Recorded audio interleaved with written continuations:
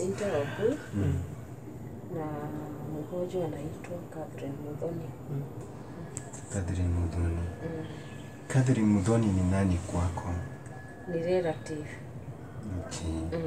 Mmekaa naye kwa muda gani? Tumekaa naye kwa almost 1.5 years now. Tangu atoke hospitali. Lakini hata kabla aende hospitali iko wakati tu tena nilikuwa nimekaa na yeye. Nikakaa na yeye. Pia mimi nikashindwa, kaenda nyumbani, hali alikuwa anaishi peke yake. Okay. Sasa mama, tunauliza kupitia ile shinda Muthoni amekuwa nayo. Tunaona hali ya miguu yake vile iko. Tunaona uso. Aswa shinda ni nini tu? Muthoni tangu akiwa class 6 akawa epileptic. Sasa juu ya hiyo hali kosa mtu ya kukia for her, sana mambo ya dawa, akiwa peke yake alianguka kwa mti juu wakishuna mangoes. Wakati alianguka kwa mti ndiye alivunjika hiyo mguu. Akavunjika hiyo mguu. Akakaa Nyeri Provincial Hospital for 9 months. Lakini hata wakati walifungua mguu ilikuwa imepona vibaya. Mfupa ukiwa bent. Okay. Na as a result of that hawezai kutembea. Okay. Kwa mguu mwingine pia tunaona kuna kidonda. Kwa mguu mwingine kando pande. Tunaona kwamba hata vile vidole zimeshikana. Na ilifanyika nini? Catherine alikuwa anaishi na old grandmother. After the death of the grandmother, ikawa anakaa nyumbani peke yake. Na kwa vile hata hakukuwa na mtu ya kumnunulia hizo dawa za epileptic, saa zingine akikoza ilikuwa inamshika. Sasa ilimshika akiwa peke yake kwa nyumba, mguu ukashomea.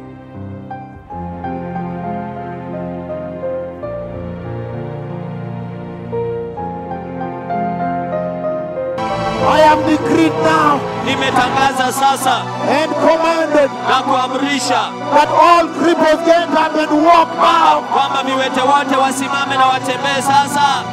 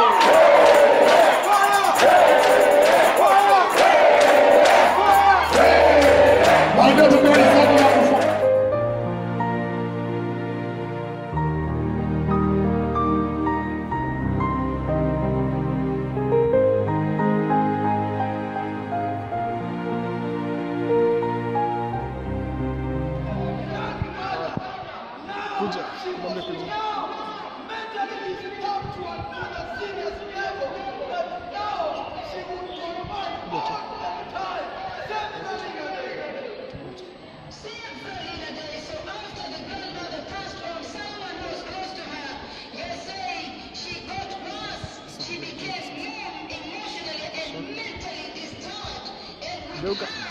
Sawa sawa. Geuka. Sasa enda hivyo.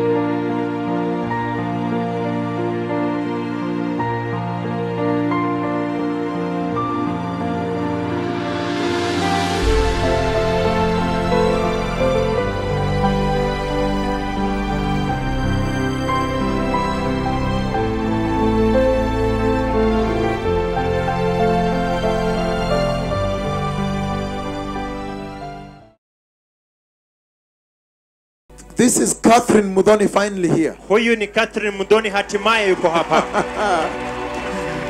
Everybody wept. Kila mtu alilia.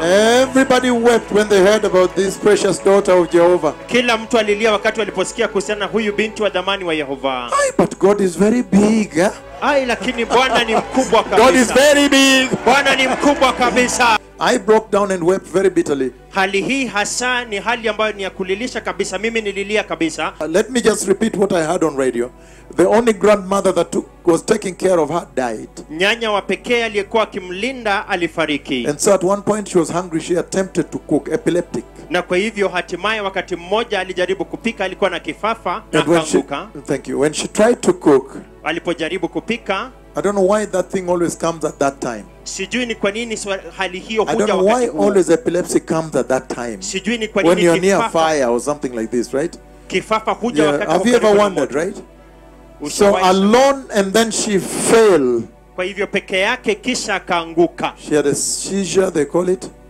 A seizure. Okay, she fell. Alianguka. And the head again now fell on the fire. Kisha kichwa kikaanguka tena kwa moto. But because she was helpless, so nobody could remove her. So the head got, this is what you see, got on, just burnt there. Moto ulimchoma kichwa. Because she could not remove herself, so she continued, it went on, it burnt on. This is what you see here. So this is a very tremendous situation here. And then the legs, to see her walking, she was not walking. And many things here. This is a very big situation here. She lost sight, she lost seeing, hearing and everything. And the bones, the legs could not move, everything, rotten legs and bones and everything. This is a very big wonder, this one here. This one is the biggest wonder ever. This one is a very big wonder. This particular one is a very big wonder. Yes, I fell down. I just cried to the Lord. This one is particularly big because the hospital also brought her back. They surrendered, at which, I don't know, Nyeri Hospital, they brought her back in ambulance and dumped her there. They said, this is the much we could do. They removed her and placed her at home. And so this is a very serious situation, this particular one here. This is a big wonder. All that happened is when I was at Central Park here. Na kile kilichofanyika nilipokuwa katika mkutano wa Central Park hapa. When I was decreeing the healing. Nilipokuwa nikitangaza uponyaji.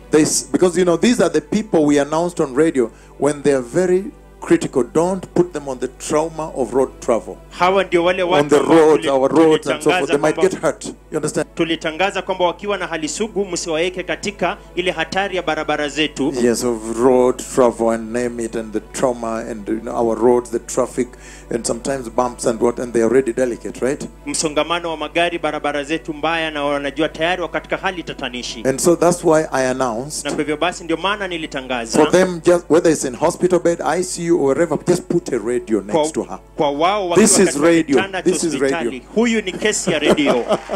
Because at the time when the radio was being put, she can't talk, she can't see, she can't hear, she can't walk, and the radio was put. If you see the way the Lord joined the legs, wakati utakapoona jinsi Bwana alivyounganisha mguu wake. I don't know whether because the lower was very shattered, was too shattered. Sijui ni kwa nini, lakini sehemu ya chini ilikuwa imeharibika sana. And the Lord seemed to have put a joint here between the knee na nikana kwamba and the ankle.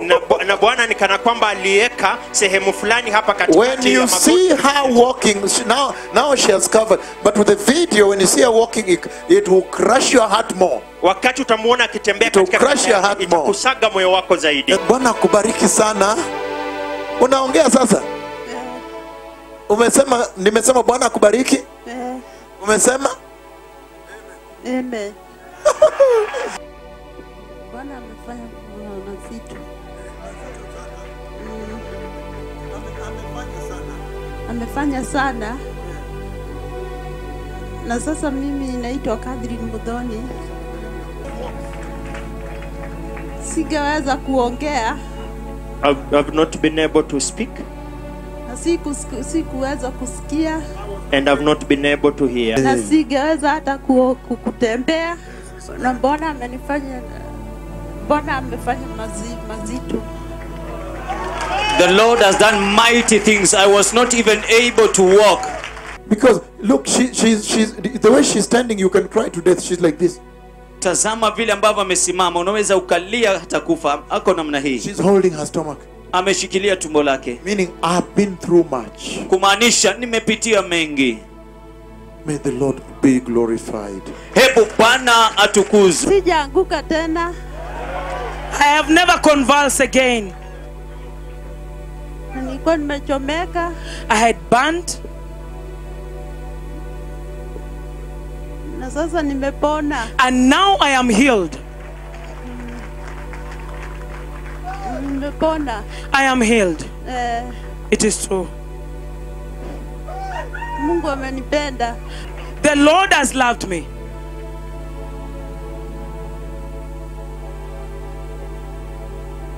Na ameniponya. And he has healed me. Na singeweza kuongea na ninaongea.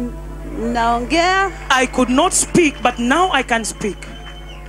Na hata kutembea singeweza kutembea. And I could not even walk. Na ninatembea. But right now I can walk. Na hata kusikia singeweza kusikia, ninasikia. I could not even hear before, but right now I can hear. Bwana ni mwema. The Lord is good. Ametenda mema. The Lord has done great things. Mungu ametenda mema. The Lord has done good things. Mungu hajatenda nini mbaya. The Lord has not done anything wrong. Na Mungu ametenda mema. The Lord has done good thing. Anafanya mema. And he has done good thing. Ametenda mema. He has done a good thing. Amefanya mema. He has done good things. Ametenda mambo mema. And he has done good things. Anafanya mema. And he is doing a lot of good things.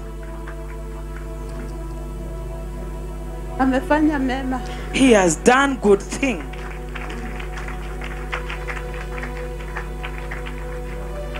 Na tumefurahi sana, hata macho zako zimebadilika sasa, imeng'ara. Yes, so there is life now in you. Luke chapter 7:16. He says the following. Anasema yafuatayo. He says Jesus raises a widow's son.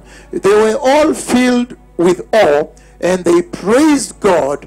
A great prophet has appeared among us. They said, God has come to help his people. I tell you. Nawaambia. If you want to see, Ikiwa unataka you will see. utaona. If you want to see, Ikiwa unataka you will kuona, see. utaona. Yes. You will know he's here. Wewe utajua yuko hapa. If you want to see. Ikiwa utataka kuona. If you don't want to see, it's a different situation. Ikiwa hautaki kuona, hiyo ni hali tofauti. But if you want to know that the mightiest prophet Elijah is here, Lakini kwa you will see.